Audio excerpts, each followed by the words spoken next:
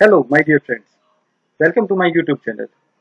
I am come back with a new video. Today we will talk about two different queries. First query is how to select numerical method in Silvaco Tcad tool code. And the second question is what do you mean by the interface charges?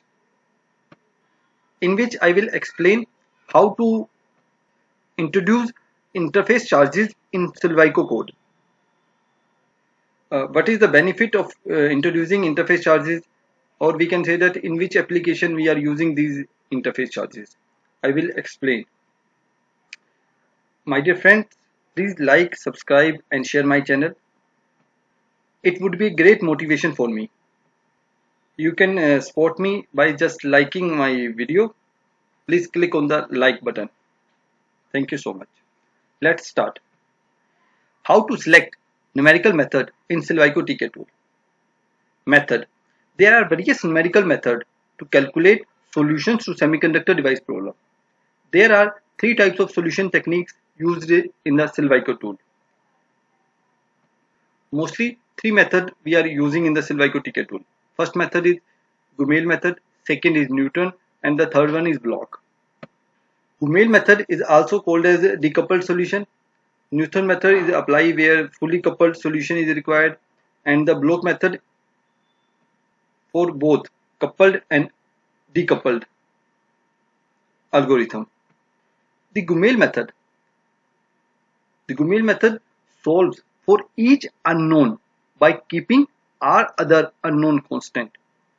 At a time, it will take one unknown and assume other unknown to a constant value.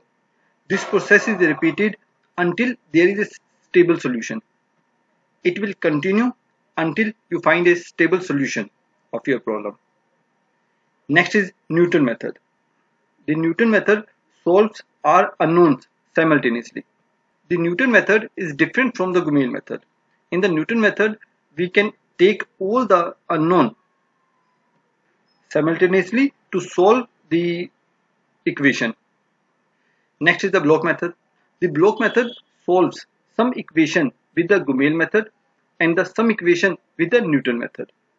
The Gumail method is used for a system of equations that are weakly coupled and there is a linear convergence. Mostly we are using the Gumail method in the when we are using the BQP model, or we can say that in the Nanowire FET device. The Newton method is used when equations are strongly coupled and there is a quadratic convergence. When we are using the Poisson equation to solve the problem, then we will use the Newton method to solve the quadratic equation. The purpose of the block method. The block method is useful when the lattice heating and energy balance equation are included. When we introduce the latest temperature in your device, when you count this energy balance, then you can prefer block method.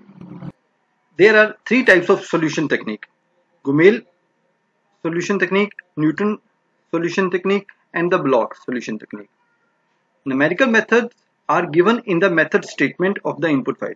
If you mention all the three solution technique in the method statement, then it can choose one by one to solve the quadratic equation or to find out the solution.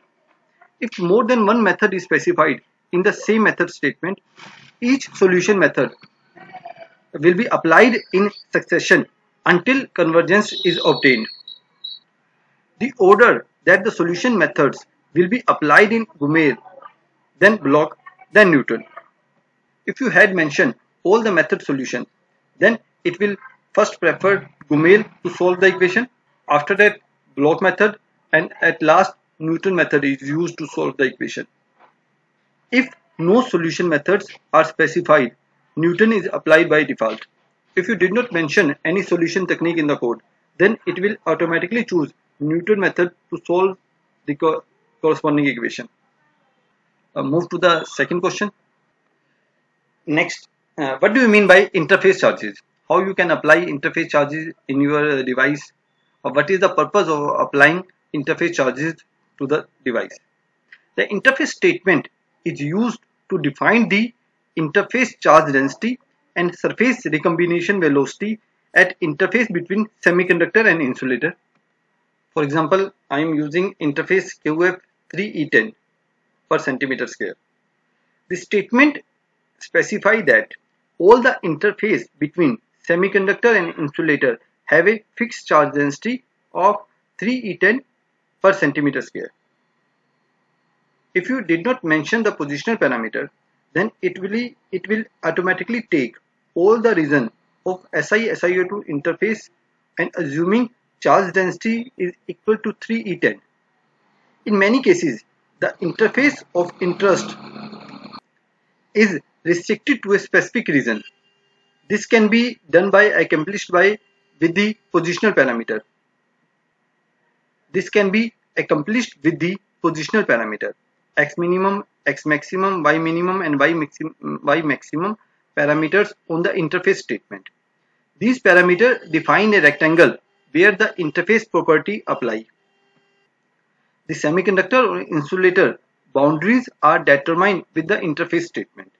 The syntax is as follows. Interface, you have to mention the charge density. Next, positional parameter. The following example show the use of the interface statement. Interface, I have defined the positional parameter x minimum minus 4, x maximum 4, y minimum minus 0.5, y maximum 4. With the charge density, it is a rectangular coordinate x minimum, x maximum, y minimum and y maximum. With the charge density of 1E10, S dot n equal to 1E4 and S dot p is equal to 1E4. The maximum and minimum values determine the boundaries. The QF value specify the fixed charge density per centimeter square. The S dot n value specify the electron surface recombination velocity. And S dot p is similar to Sn but for holes. We are using interface statement in many applications of MOSFET and TFET such as biosensor. In the interface statement, you have to mention the charge density at a particular rectangular coordinate. Or you can also define the surface recombination velocity for electron or holes or for both with the help of S dot n and S dot p command. My dear friend, this is N for today. Thanks for watching.